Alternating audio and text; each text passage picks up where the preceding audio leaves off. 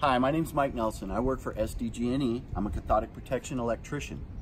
You might have seen these boxes on our power poles throughout your neighborhood and wonder what's inside.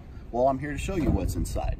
This is called a rectifier. And what it does is it puts a small amount of DC current on our steel pipes underground. And it actually protects the pipes from corrosion.